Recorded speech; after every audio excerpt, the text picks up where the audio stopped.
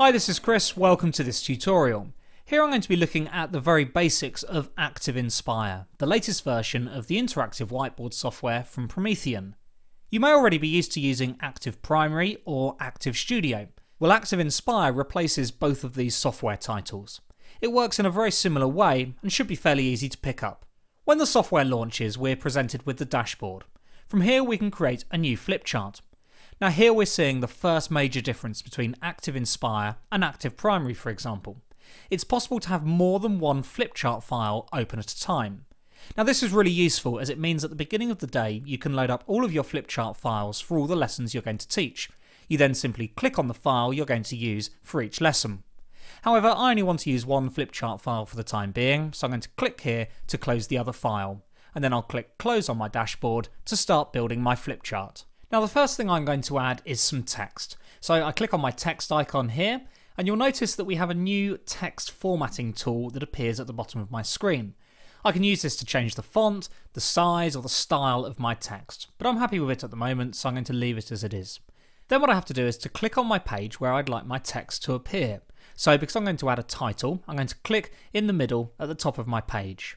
I'm going to enter the title Grid Multiplication, and I'd like to change the formatting style of this text. So what I have to do first is to select all the text I'd like to change the formatting for, and then go down to the formatting toolbar at the bottom where I can underline it and change the size using these up and down arrows. Once I'm happy with the formatting of my text, I'm going to come out of text edit mode by clicking on the arrow, which will allow me to drag my text box to wherever I'd like on the screen. Let me show you another way we can actually edit the size of this text. To go back into edit mode, I'm going to double click on my text box, select the text I'd like to resize, and this time I'm going to choose a font size from the drop down list. Now you can see with this larger font my text no longer fits on one line, so what I have to do is to resize my text box, making it wide enough to accept both words on the single line. To do this I need to click and drag on this button until both words will fit. I'm going to add another text box now, this time for a learning objective for my lesson. So I'll click on my page where I'd like my learning objective to go and then type it in. Now as you can see I need to reformat this text slightly. I'm going to select the actual learning objective and turn off the underline feature for that text. I'm also going to resize my whole learning objective, making it a lot smaller. I'm going to show you a different way of doing this. Rather than using the up and down arrows or the font size picker, I'm instead going to go onto my arrow tool and select the text box. Then you'll see we have a series of buttons that allow me to manipulate how that text box appears on my page. I could, for example, click here to rotate the box, or by clicking this arrow I can make it larger, or this arrow will make it smaller.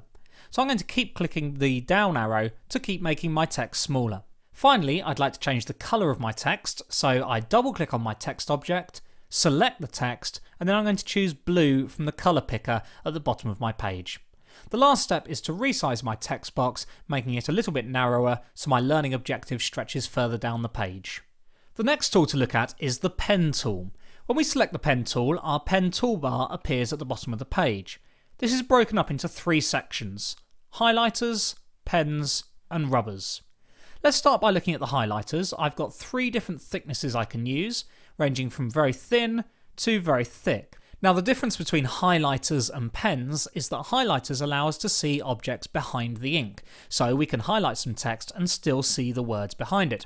However, it's worth remembering that if you keep highlighting the same word, it will eventually disappear. We can also change the colour of the highlighter pen by choosing a colour from the colour picker. The highlighter is a really useful tool to use at the board in front of the class, as it allows you to identify key facts to help the children in their learning.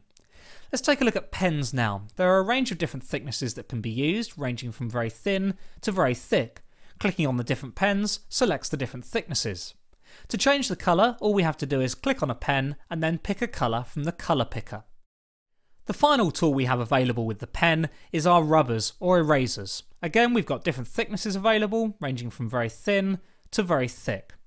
Now it's important to remember that rubbers will only rub out anything that's been added to the page with the pen. So you can see here it's not rubbing out my text because that wasn't drawn onto the screen.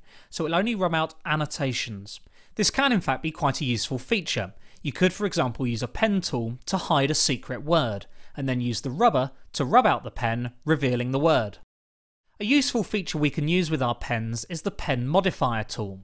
To access this, I'm going to select a pen, although I could use a highlighter, and then click this up arrow.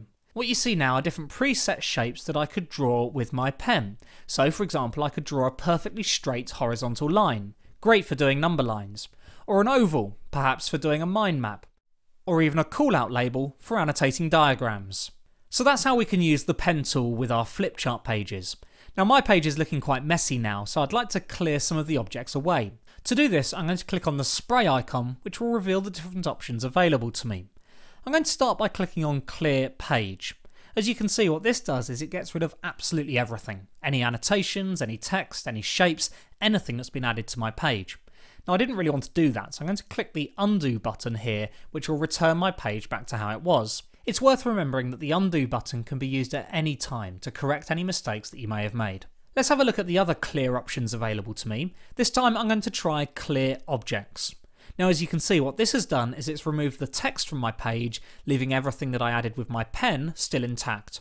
The Clear Objects button can be used to remove any text or images from the page, basically anything that isn't an annotation.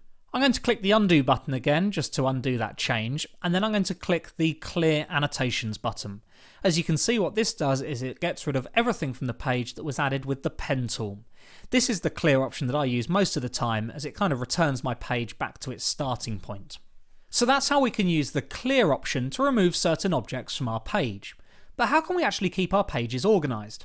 Well, clicking this button will reveal the page browser. As you can see, I've only got one page in this flipchart file, but I can duplicate it from the page browser. By clicking the button in the corner of the page, I can choose Duplicate, or I could use the keyboard shortcut Ctrl-D, or on an Apple Mac, Apple D. As you can see, I've now duplicated my page, and I've got 3 copies of that page to use in my lesson. To select and open a page, all I have to do is click on it.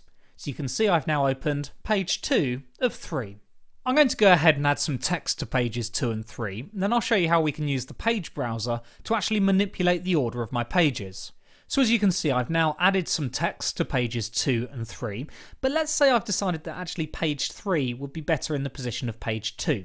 To change the order, all I have to do is click and drag page 3 until the marker is between pages 1 and 2. Letting go will then reposition this page as page 2. Finally, to change between pages without using the page browser tool, we can use the forward and back page buttons on the main toolbar. The last thing we want to do in this basic introduction is to learn how to save and open our flipchart pages. To save a flipchart file, you need to go to File, Save As, and then give your file a suitable name. Now by default it wants us to save this in the folder My Flipcharts. This is a special place for storing your own flipchart files for all your lessons. Alternatively, you could click the drop down list and select an alternative location, maybe a network drive or a pen drive, but I'm going to save it in the My Flipcharts folder. To save the file, I then click on Save. Opening files is just as easy, but before I can open this file up, I first need to close it, and I do that by clicking on the cross next to the name. To open the flipchart file, I then click on the File menu and select Open. I then select the file I'd like to use and click on Open.